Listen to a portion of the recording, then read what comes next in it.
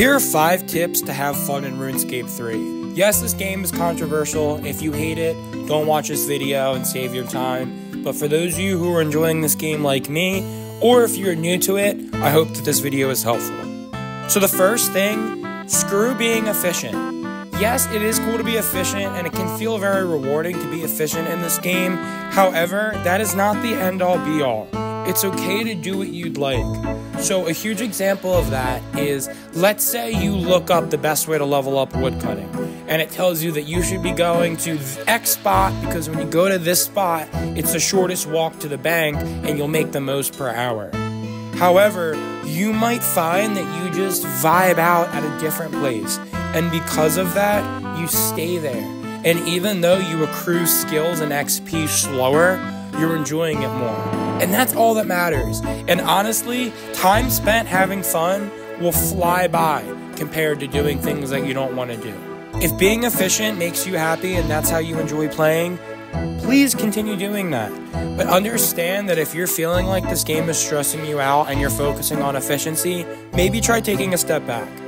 Number 2, make sure you do the quests. Some of them are really fun, some of them are extremely charming and funny, most of them are really rewarding, and also, they really will just give you a great concept of the game overall. I do recommend using guides when necessary because a lot of the quests are a bit extensive, and truthfully, sometimes you'll get to a quest where you'll hit a wall and you're not sure what to do, and you'll look up the solution, and you'll think to yourself, there's absolutely no way I would have figured that out.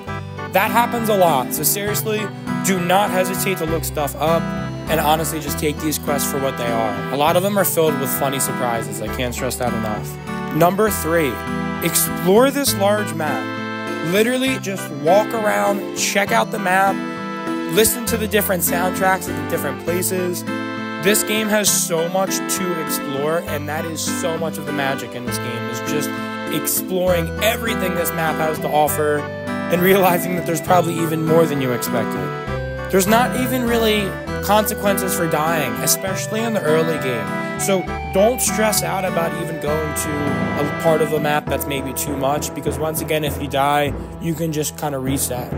Getting lodestones is awesome because then you unlock teleportation throughout the map, and that's almost like a game in itself, just getting all of them. Number 4, engage with the RuneScape 3 community. Yes, it's not as big as old school RuneScape, and this game is controversial, but the people who support this game are awesome. And I've had a lot of really cool interactions with people. People just like to help out.